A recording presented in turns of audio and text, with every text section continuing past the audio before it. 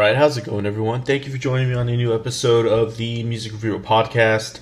My name's Josh, and yeah, today we're doing a new album review on the album review series, the ongoing album review series. This is episode 51, and this is going to be over the latest Kings of Leon album titled When You See Yourself. The album was released on March 5th, so I've been meaning to get to this album. Honestly, maybe should have gotten into it sooner, but here it is for you guys if you are interested in this album review. Let's go ahead and talk about this album today. If you're new to the Music Reviewer, thanks for joining me. My name's Josh. I'm just a guy that likes talking about music. And this is just one of our mini album reviews. And just for anyone listening, I just want to let everyone know the last album review was over the latest Julian Baker album, Little Oblivions. Thought that album was fine. A bit of, thoughts here and there. If you're interested on my thoughts on that album, listen to the album. I think it's worth your time listening, but also listen to that review if you're interested in what I had to say about the latest Julian Baker album, the very talented singer-songwriter Julian Baker, and also an episode of Best and Worst Track of the Week dropped not too long ago.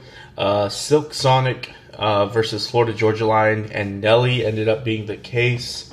Of course, Florida Georgia Line and Nelly being the worst track of the week, with a pretty subpar remix of an already existing Florida Georgia Line track, I think. So not too flattering on that one. And Silk Sonic being best track of the week, that wonderful collab that we've got between Bruno Mars and Anderson .Paak.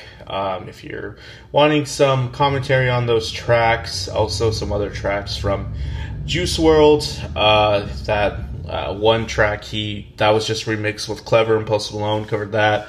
A Little Dirt track, some Maroon 5 and Megan Thee Stallion, Lil Baby, Justin Bieber, Rick Ross and Drake. So that Drake EP that came out, some tracks covered on that episode too. So yeah, last episode of Best and Worst Track of the Week is up if you want to listen to it on whatever you're listening to now or YouTube. So let's go ahead and get to the gist of this album review. Like I said, this is a Kings of Leon album review for their latest album. And just a little bit of background, just in case you're maybe don't know about Kings of Leon. Hey, I mean, they're a pretty big band, but for whatever it's worth, they're formed in Nashville, Tennessee, 1999. Kings of Leon, their early material was pretty different to what it is today.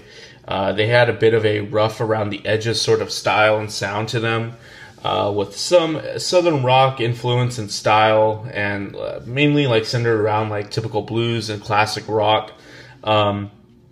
And their earlier success is pretty interesting, I'd say, especially for being an American rock band, up until maybe releasing their well-known track Sex Is on Fire, which was on their fourth album, Only by Night. Did the band really start to get any major recognition in the United States? I'm sure before that they had some, pretty devoted fans that maybe they had Kings of Leon as their best kept secret before that.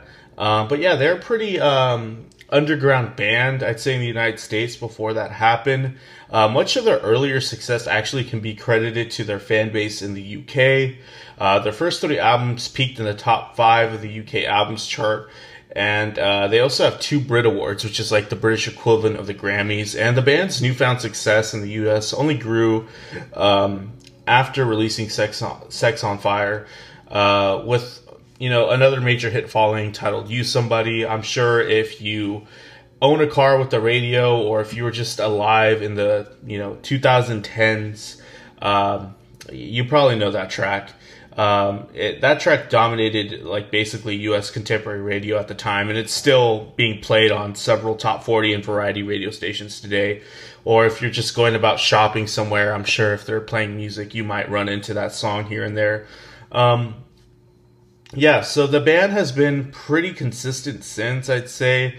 They've won 4 Grammys by this point. They sold out countless arenas, I'm sure, and continue to sell a decent amount of records. Their mainstream success has died down a bit, though, with mainly diehard fans and maybe music nerds like myself honestly being the only ones that care at this point. I don't know if that's like 100% factual, but that's just kind of a gist I have about what the state of Kings of Leon at this point. But I'd say that fate really happens to pretty much any band eventually at some point. And the band for me has been one that I've enjoyed over the years, with my interest probably peaking sometime in my college years when I saw them a few times, one at Time at a Festival and one at when they're headlining a show. And I remember first being introduced around the time Sex is on Fire came out. I was still pretty young. I think I was, I don't know, maybe around middle school age, maybe a little bit younger. I think middle school is a fair bet. And I admittedly learned how to play that song guitar when I was like in high school. And I never really got that much more into them, honestly, until sometime like in my later years when I was about to go to college. I discovered their early work.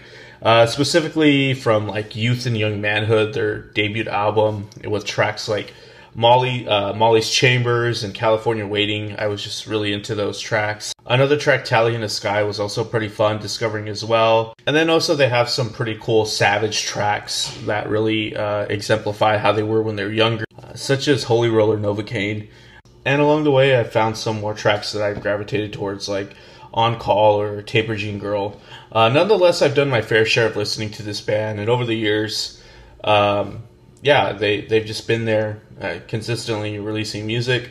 So what is it like now listening to them?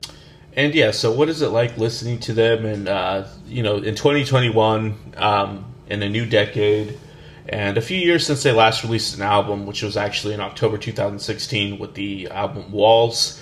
And to be honest, I haven't really listened to the band since then that much. I kind of haven't really thought about them. So it's kind of weird, especially thinking about how long it's been since they released an album. It's been 5 years. So it doesn't seem like it's been 5 years, but actually, I'm sorry, I can't do math. 4 years. Anyways, 4 years. It doesn't really feel like 4 years, honestly. Going back to Walls specifically, especially coming into like the first track that comes on, Waste a Moment, it felt really familiar to come back to. I can fondly remember the track being pretty prominent in indie and alt radio at the time it was released. And it was also familiar because it carried with it the typical Kings of Leon sound and charm in the track. And then going into other tracks, I even forgot the catchiness of the chorus in the track Reverence. Around the World's opening guitar material seemed like it was trying to keep up with the indie pop sound at the time, kind of like what Walk the Moon was maybe doing when they were more popular. The track Find Me is a track that definitely stands out. I think it's probably my favorite track off of that album.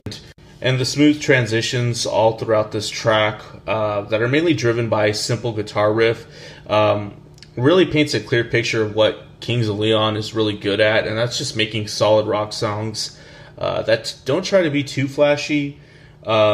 Another track, Muchacho, was a bit of a curveball in the overall discography of the band. The slow, tropical, laid-back country style that was executed decently, but I'm not sure why the band really needed to do it. And that sound really doesn't show up at all in the new album that I'm about to cover here. Although there is like a little bit of Americana flair in When You See Yourself, but we'll get to that in a sec. So yeah, overall I thought Walls was a pretty decent album. I will say I do like listening to the previous album, The Artist, just to like see what they were at and what they're going into. When You See Yourself is a bit of a different turn. This album's a lot more subdued. It's a little bit more dreamier. I'd say it really takes a little bit of testosterone out of like whatever was left when they first started. This is like probably their most laid back, chilled album overall that maybe incorporates actually a lot of synth work for some reason. So it's slightly less guitar centric, but it's very much so a Kings of Leon album that is pretty much at the end of the day a rock album. Do I enjoy When You See Yourself a little bit more than Walls? I can't really say that I think I do after listening to this album a few times. And that might just wind down to me not liking this direction as much as like the band's previous work. I feel like when you're a fan of a band, sometimes it's a little bit risky listening to a band do something different because obviously you're accustomed to what they've done before and that's why you like them in the first place. But if I'm just being objective about this album, it's not bad, honestly. The opening track, When You See Yourself, Are You Far Away? I thought it was a nice opener. It's patient and it's guided by some warm bass that later transitions to the main gist of the track. And later we get just a very punchy bass group that structures the track overall. I do dig that sound for the most part, and the track feels organic at least. There are some nice ambient moments on the bridge of the track that create a really cool build-up overall. And it's not bad. There's a refrain on here. One more night will you stay here is the line. That's executed quite well. It makes the track become more, I guess, energetic, and it builds up on that line the more it's sung. But we really don't get to a highlight until the next track, The Bandit, which is one of the singles of this album. And on this track, I love how the main guitar riff just naturally merges into this track. And there's an interesting take on mixing in the vocals with this track and other parts of the album. Caleb's vocals just sound a bit low on here, especially on the chorus section where the main refrain he sings. It just sounds a bit blended in with the rest of the guitar textures. I don't know, it creates a decent effect overall. I'm not sure if that's what they were going for. But I feel like it kind of just makes everything on par with the guitar work and the guitar textures thrown on this album. I mean, specifically on this track. So I don't know if they're just aiming for the track to be very guitar-y, if that's even a word. But I do dig the track's rugged nature with the simple guitar instrumentation all throughout, structuring the track. It really gives an organic rock sound overall, and it's a pretty decent song. I'd say it's a good song overall for Kings of Leon in terms of like their singles. I'd say this is on par with most of them. And on this track, 100,000 People, this is just a track that I feel is like a good example of what changes they've done on this album. The track overall can be a bit sleepy, but it seems like it could have been trying to go for something more that leans on like a dreamier indie style, a la Mac DeMarco or something, My Kind of Woman, that kind of track. It just sounds a little bit more like laid back, more towards like aiming to build a certain sound or texture in the overall grand scheme of things. There's some fuzzy synths thrown in coloring the track, and this track, don't get me wrong, does fit the mold of like a typical slow burner Kings of Leon track. But it just goes in a different direction where I feel is just like maybe not leaning as much as like some typical alt rock style with like a driving guitar riff. It definitely seems like it's a little bit more patient and just maybe dreamier, for lack of a better term. The next track, Stormy Weather, I actually didn't really find it to be that good in the context of the rest of the album. The track just lacks a certain prominence to it. It's kind of just hangs around. I would have honestly liked to heard more done with this track, like in terms of like how it progressed or what ideas were thrown in. But it starts out like energetic, and there's some interesting moments with like a melodic bass line. The track just kind of doesn't really hit the mark. And on the track A Wave, I actually dig this track overall. It's pretty drawn out in terms of how it's structured, but it does do more in comparison to like a traditional low-key and slow-paced Kings of Leon track. The track is also coated with some bright and organic piano for one, but it kind of ends up being a bit more lush as some quirky electronic elements that help build up the track as well appear. But the track just does develop a bit strangely. By the time we get to like the second chorus, the track is pretty much almost complete, just because of how long and strung out the first and second verses are. And then there's a very kind of put together outro, I'd say, that maybe kind of fills in the place of like what would be a bridge. But it just kind of feels like it was just written in to end the song. I just feel like it could have been developed a bit differently than how it was actually done in the final cut. Because overall it could have been a very pretty grandiose, huge track. It just missed maybe like a more, I guess, cathartic climax or something. But it's an interesting track overall.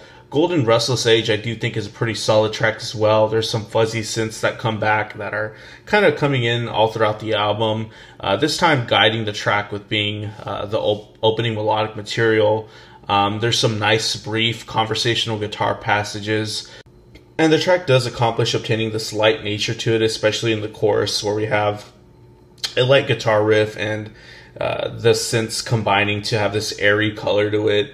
It's not a bad track. Some nice instrumental passages as well. And then also in the bridge, there's a nice ugly guitar tone. That's a nice touch as well. That's kind of like the focus of the track at that point. It might be a bit sleepy at times, but overall it's a nice track. Don't really get another highlight until the track Supermarket. I feel like this isn't the only track named Supermarket by this band, but I guess this is it. There's a dry guitar texture on this track that's a bit uncharacteristic of Kings of Leon for the most part. Also, the track feels a bit skeletal, empty at times. The bass on this track just doesn't sound as rich and big as other tracks, for instance. And the track kind of just like lingers for the most part. Maybe it had a bit more potential, but I think it aims more at being like aesthetically pleasing than just like overall executed, to its full potential. The next track, Clarinetti, is interesting. It's automatically a bit more vibrant than the previous track. There's some like Americana like aesthetics on here and pacing. But yeah, it also features some dreaminess, some light dream pop influence maybe. But overall the track is pretty pleasing. I don't mind this side of Kings of Leon. They could have maybe played around with this a bit more overall on this album, and it kind of blends in and fits into their southern roots a bit well on this track. So yeah, not a bad track on Clarinetti. Echoing definitely throws in some much needed energy by the time this track hits, though. A lot of the tracks thus far have been a bit sleepy. I don't mind the galloping nature on this track, and it kind of this track kind of leans more on like some typical feel-good indie rock norms that maybe peaked in the 2010s. For some reason, this track kind of just takes me back to that. But overall, I don't have much to say. It felt a bit incomplete. Fairy Tale is the ending track here, the last track. There's some nice psych influence on this track, some ambience. I dig the effect on Caleb's voice in this context. Like I said earlier, a lot of the tracks felt a bit buried. His voice felt a bit buried or sounded a bit buried. In this context, it's interesting enough to where whatever effect they're throwing in, it just sounds like another instrument, or it just makes the track more colorful. I dig the dirtiness of the effect-driven guitar that coats this. It's a bit shoegaze-like. And it's not a bad track. I dig the richness of the acoustic guitar that structures this whole thing. And this track is just nice and lush, and it's a nice ending to this album. I can definitely say a lot of bands have not been getting that right. On several albums I've reviewed recently, that the endings of the albums are just boring or they're just forgettable. And on this album, I'd say that's not really the case. They really put in one of the better tracks on the very ending. So kudos to Kings of Leon for making that right. And I just feel like a lot of these tracks are very good on their own, but in the context of the album, maybe they're just a bit off. Maybe they're trying to experiment a little bit differently track to track, and it just wasn't a huge, concise body of work. But there were some nice highlights. Some slight speed bumps over the way, but I think this is a solid album by this band. Like I said, I don't think it's as good as Walls, but I would recommend any person that has or likes this band or has listened to this band and likes this band to definitely check out this album, because there's a side of Kings of Leon that we never really gotten on this track on this album at several points. So do I think it's worth your time if you dig this band, or if you're just even slightly interested? Yeah, but I don't think it's really as good as their previous work or a lot of their previous albums, unfortunately. But that could just mean this band is kind of trying to find a what works. After putting out so much material, at some point you're not gonna make a masterpiece every single time. But this is certainly a good album. If I had to rate it, I'd probably give it a 6 out of 10. I was feeling kind of like on the 5 side, but rating doesn't really matter all too much. I think I enjoy this as much as like I enjoyed the last Django album. So yeah, kind of around in that ballpark if you if you listen to that album, for me at least. But yeah, not a bad album. But yeah, if you're just a rock music listener in general, this album's going to feel a bit different than maybe what you're expecting Kings of Leon to put out at this point in time. This definitely leans on more of like a aesthetic sort of sonic focus, where they're trying to achieve a certain sound and they're not really just trying to make hard-hitting, fast-paced rock tracks consistently. But yeah, this is a cool direction. Maybe they can develop it a bit more. Maybe they'll just revert back to what they're really fucking good at doing next album. We'll see. Anyways, thanks for listening to this review and sticking with me to the end. If you're on YouTube, like and subscribe if you dug the review. Comment anything you'd like, good or bad, honestly, or subscribe on your preferred listening service. My name is Josh. I'll see you guys later, and take care of yourselves.